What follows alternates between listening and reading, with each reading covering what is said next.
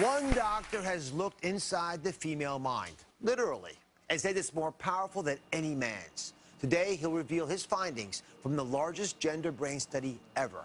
Meet psychiatrist Daniel Amen, who says women's brains are superior because of 5 unique strengths. He's a pioneer in the field of psychiatry, who uses brain scans to study the human brain. She'll be in the camera about 15 minutes. And now, Dr. Daniel Amen says his research is unlocking the secrets of the female mind. The first study we did on 46,000 scans was look at the differences between male and female brains. Her brain is dramatically more active in about 85% of the brain. Dr. Amen uses an imaging technology called SPECT to see inside the brain. SPECT uses gamma rays to create 3D images like this. It tells us areas of the brain that are low in activity and areas of the brain that are high in activity, so that you can more appropriately target treatment to that individual. Dr. Amen believes his scans have led to fundamentally new insights on how the male and female brain work very differently. Here's an example of a male brain. Lots of activity here in the back, and then it's relatively quiet. So when men get under stress, we make more risky decisions. Here's an example of a female brain. Still lots of activity in the back, but much more activity in the front part of the brain called the prefrontal cortex, and in the emotional brain called the limbic brain, which is why women make great leaders, because they have more frontal lobe function, more impulse control, planning, forethought, judgment. Dr. Amen has published his findings in a new book, which he promises will change everything you think you know about the female brain. I think I have the secret to unleash the power of the female brain. Dr. Daniel Amen is here. Now, you compared over 46,000 of these brain scans, men and women. It's the largest project of its kind in the world. I mean, why did you even start? Well, I have 5 sisters, 3 daughters, 2 granddaughters, and 14 nieces. I just had to know what the difference was. Yes. What is going on over there on their team? So what were the differences you noticed that were the most provocative? Well, it was striking. And the thing that surprised me is that size really doesn't matter, that male brains are 8 to 10% bigger. But the female brain, in 85% of the brain, is more active. And that increased activity helped explain so much of my life. And of some of these scans. So I'm going to put a male brain up there and a female brain up there. I would love you to walk us through this. But if you notice from these 2 images, folks, that the female brain's got a lot more activity in a lot more places. So blue equals average activity. Red is the top 15%. And what we found, the back parts, so it's at the bottom, are really active. That's normal. But the female brain, especially in the front part of the brain, is dramatically more active. You can see a lot more red on the female brain. Red's good. Red means there's blood going there and there's some activity there. And with the brain, what's going on with the male brain over here? There's not much happening. It's a little sleepier. Yes. But in our study, so with 46,000 scans comparing males and females were just radically more active in many very important parts of the brain. Now, what's the most remarkable thing you've noticed doing these scans in all these women?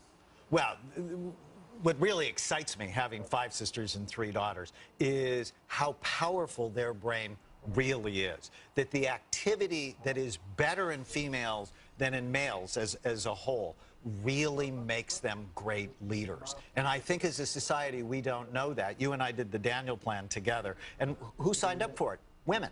And when women got the message of health, they changed not only themselves, they changed their families. So women are leaders, and they're wired to be leaders. So now, be honest, you take forever to pack. You always cry during a sappy movie.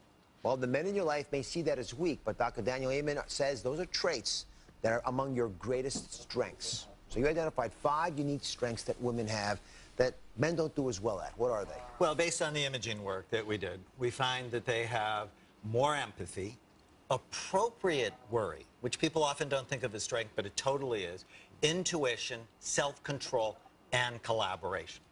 All right, so we're going to walk people through all 5 of these. We're going to start with the first strength of empathy. Why is this such an important strength for women? Well, it's such an important human skill because when you can empathize with another person, you understand them. It's also why women are primary caretakers for children.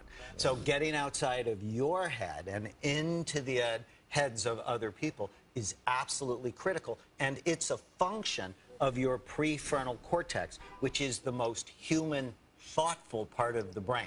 Largest in humans and in any other animal by far, and much more active, significantly more active in females than males in general. Yeah, it's the main reason our brains grew, was to get that part of the brain large. So the next is appropriate worry. You mentioned that word appropriate a couple times. Why?